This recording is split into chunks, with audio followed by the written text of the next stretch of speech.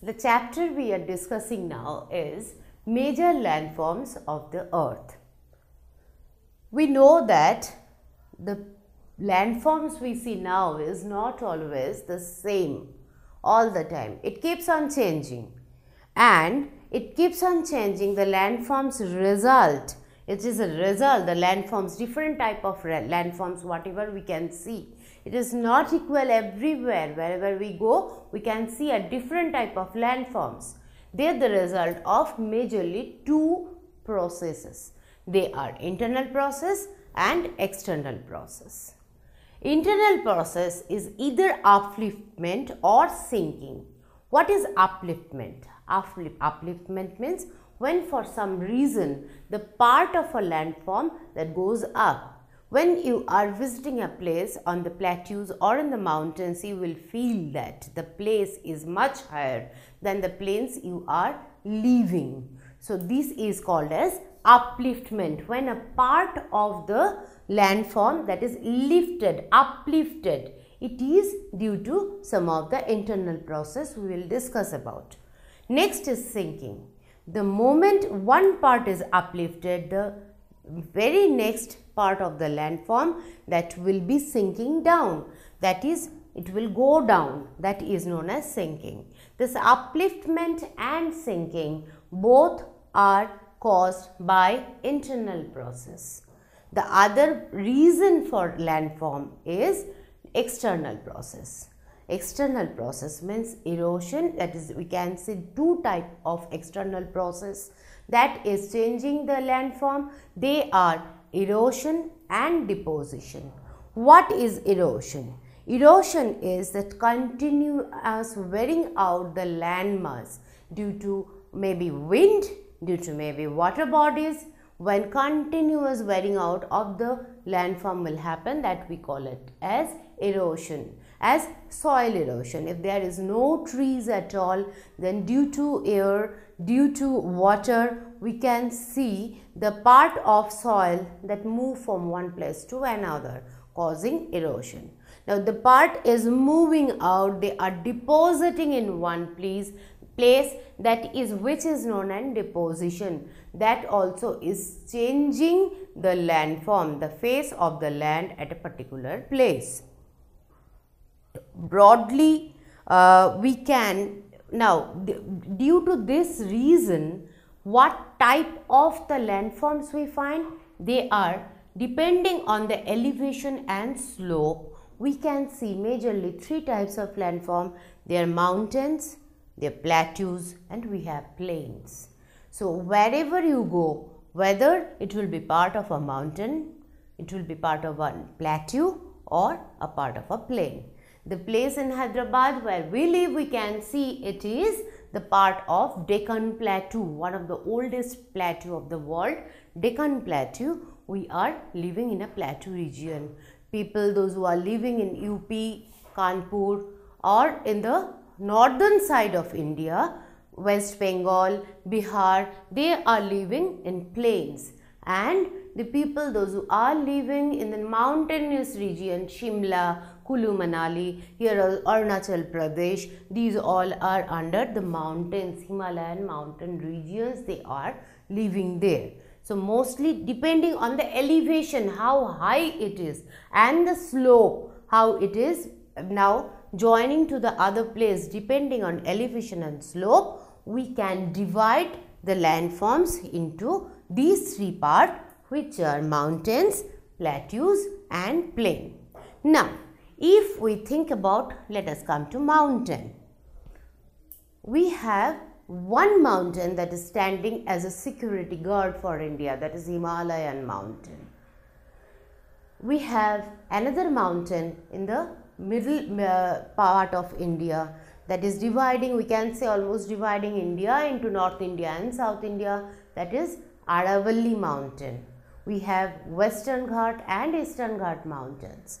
So these all mountains, if we see them, that their characteristics are different. What are they? How are they? Mountains are of majorly three types. Three types. They are fold mountain, they are block mountain, or volcanic mountain. What is fold mountain? Suppose you have a plain paper and you are pushing it in between. What will happen? The middle part of the paper will come up. So, if it is a plain surface and it has pressure from both the side, then as a result the middle part will be uplifted like that. I told you the internal process and upliftment. We can see upliftment in the formation of fold mountain. The middle part of will be uplifted, and that actually is making the fold mountain. The example of fold mountain, we can say that Mount Everest, Himalaya, then Aravalli Alps, these all are the examples of fold mountain, and all of these mountains is a result of the internal process, that is upliftment. Fold mountains are also divided into two types of fold mountains. We can see one is old fold mountains and another one is new fold mountains. Old fold mountain, those who were they were made is long back, their age is they are really old and they stop growing. As an old person, they stop growing like that. The old fold mountains also, they stop growing, they stop their growth. Rather, now they are facing the external process of erosion. They are losing their height. They are called as old fold mountain. We have one old fold mountain in India. Aravalli mountain is an example of old fold mountain. Next, we are coming to new fold mountain. The fold mountains are they formed like this for this way, this internal process, and even now every year their height is growing.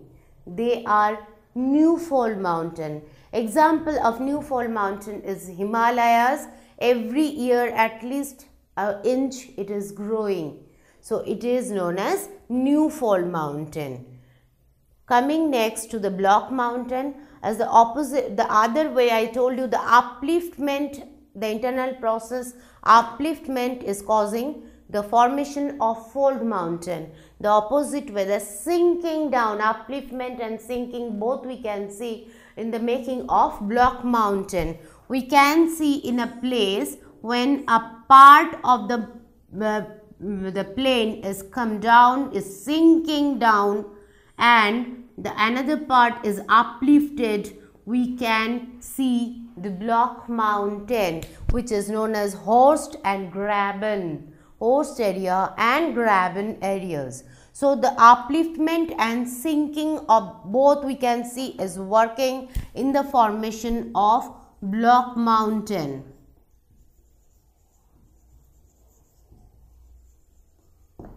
Black Forest in Germany is an example of block mountain. Even in India, in the Satpura range, Satpura is an example of block mountain, where we can see the process, both the process of upliftment and sinking down of a place and upliftment of a place, that is known as both these internal process we can see in the formation of block mountain. Next is coming to volcanic mountain. We all know that the center of earth is still very hot and it is boiling, and as a result in the volcanoes they have many channels.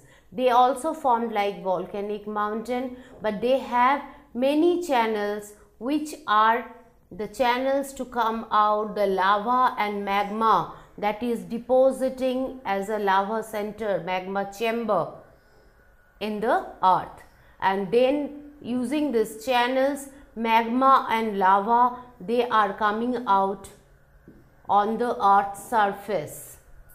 This is known as volcanic mountain. This is known as volcanic mountain. We have the example of volcanic mountain, we can say Kilimanjaro, we can say Fujiyama in Japan. We have only one in Nicobar Island, that is also a dormant volcanic mountain.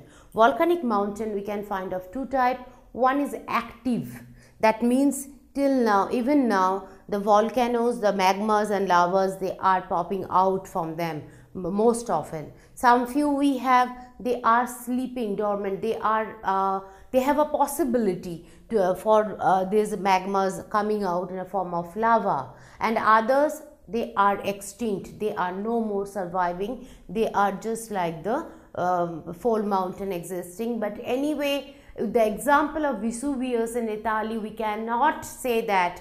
Maybe sometimes even this extinct, those who are already dead, we can claim that the dead volcanoes, they can also erupt, but the chances are really very less. We are coming to plateaus then. If you consider the elevation and slope, then the plateaus are situated in the next position than the mountains. Plateaus are the large stretches of flat land that are generally not more than 200 meters above the mean sea level. What is mean sea level? The sea level is always a fixed thing. It is maybe sometimes it is almost like a same level we considered, and from the sea level, how the height is, based on the height we consider them as a mountain. The height for the mountains, it can be 4,000 to 6,000 meter, whereas for the plateaus we found them that is 200 meter height for the plateaus, but it is flat. Mountains, we can see this conical peaks, but in plateaus it is a flat land, but the height, the elevation is more, so we call them plateaus. Plateaus are generally very much enriched with minerals, and due to many of the plateaus are due to their formation, they are also helpful for agriculture, also agricultural purpose also. Then we can come to the next one, that is the plain. Plain is the land, is a plain land. By the name we can see that the when it is the plains, they are of 200 meter nearby the sea level, mean sea level. We can see this plateaus, whereas it is much higher than the plain, is more than 4,000 meter, where the plains are coming to the 200 meter in that height.